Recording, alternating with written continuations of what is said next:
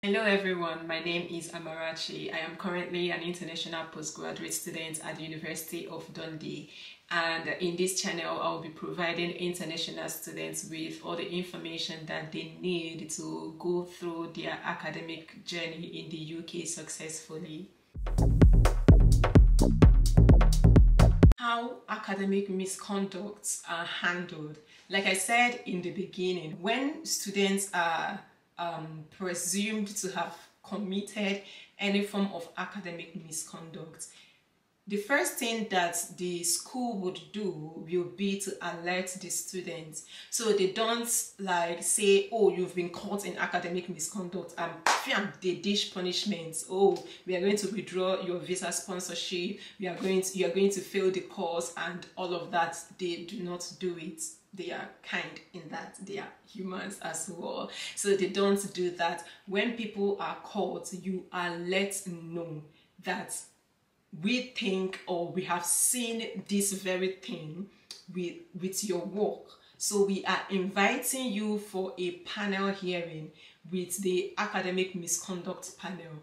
The people that are usually in this panel, but I think it changes with different universities, would include a presenter or presiding officer and the program lead, and someone from a staff from the university, and student support, then the students.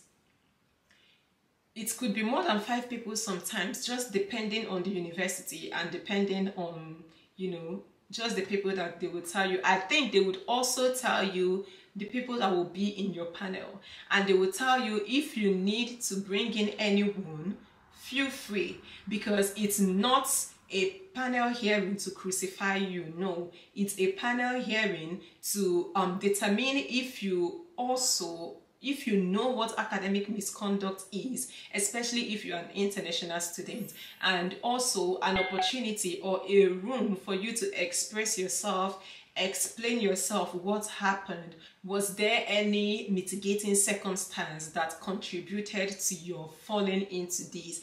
Mitigating circumstance is any situation that is beyond your control that might have affected your academic. So say because of an accident you couldn't meet up with deadline, and so you had to rush. In the process of rushing, you did not really do your referencing as well as you should. Do you understand? So they are also willing to hear of your mitigating circumstances like what I have just explained. So it's an opportunity for you to get away from however grievous the offense would have been or your penalty would have been. So relax, and if you receive the email as an international student, I know it's normal to panic, but do not let that prolong.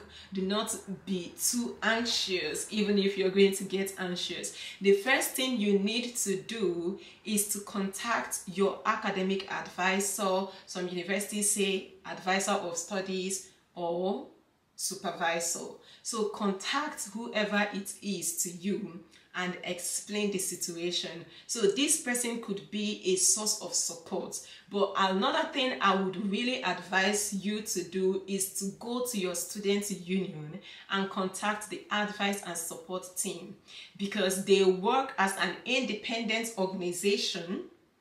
They are separate from the university, and they work specifically and specially for all students, including international students. So if you have been called up for any form of academic misconduct and you are scared, you're worried, the first thing you need to do is to go to your students union or send them an email and let them know what it is and what the situation, the module, if you already know, just explain the situation to them, and they will ask you any question that they need to know about it as well, in order to provide you with the best kind of support for you in that situation. Now, when you have contacted any form of support, especially like I advised with your students union, one of the things that they would usually do is ask you if you know the module, if you've got the document, so that they can look over and help you. Actually, they are supporting you, they are not doing the work for you.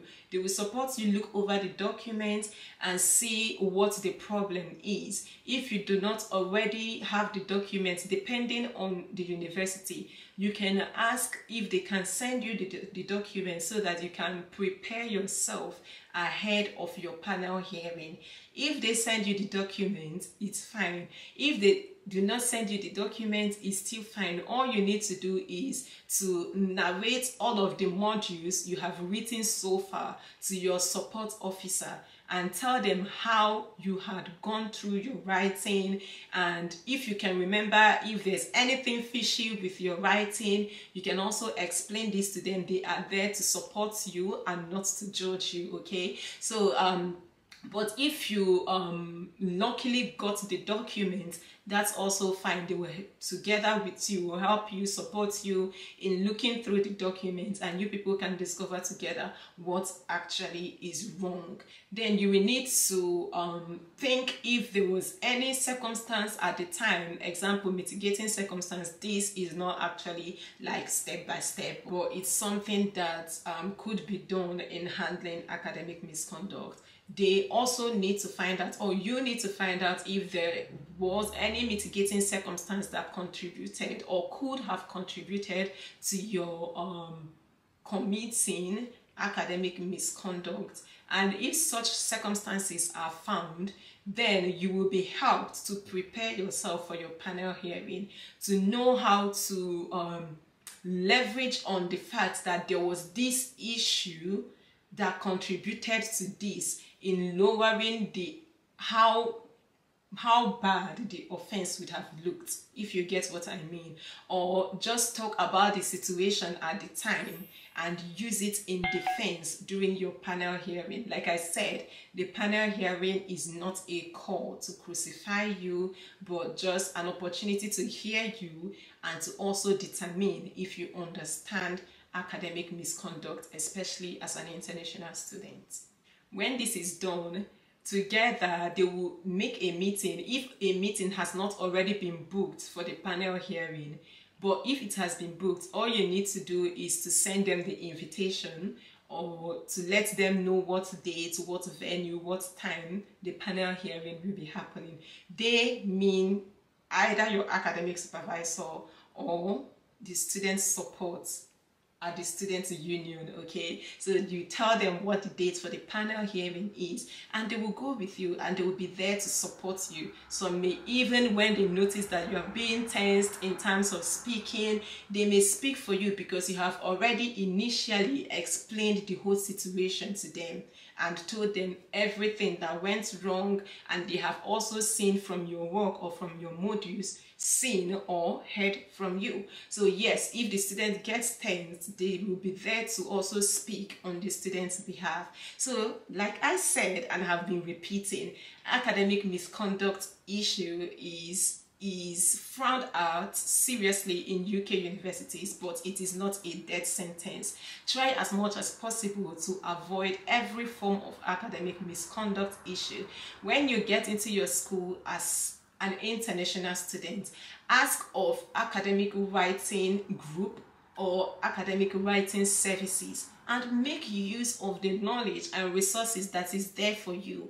The academic writing services will let you know what academic misconduct in UK universities is, and also tell you some of these examples, so that while doing all your academic works in school, you know exactly what to avoid, because we are coming from a very different background, and education and the institution of academia back in our home country is very different from what it is in the UK university. And you do not want to get into a situation where you're having to repeat a coursework or you're having to fail a course. No matter how light or shallow the penalty of this thing is, I have found out that it has a trickle-down effect on international students' visa.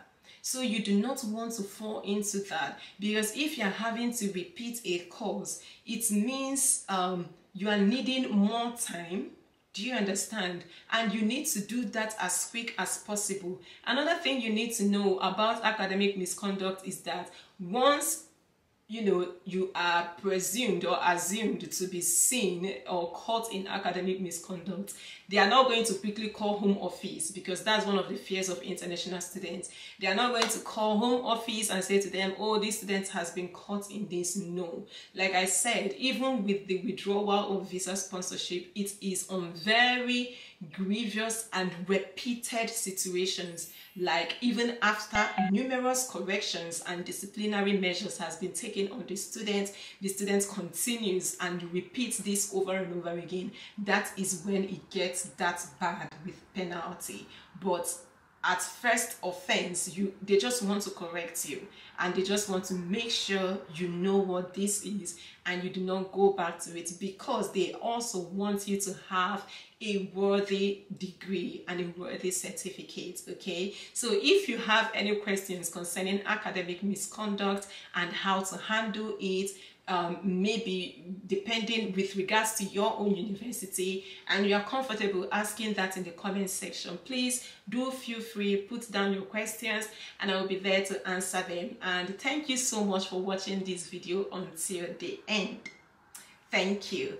Please don't forget to subscribe to this channel, like this video and put on your notification button for more, whether you are a current international student in the UK or a prospective international student to UK university. Please put on your notification, because you'll be getting loads that will help you. Thank you so much for watching. See you in other videos, and until then, take good care of yourselves. Bye.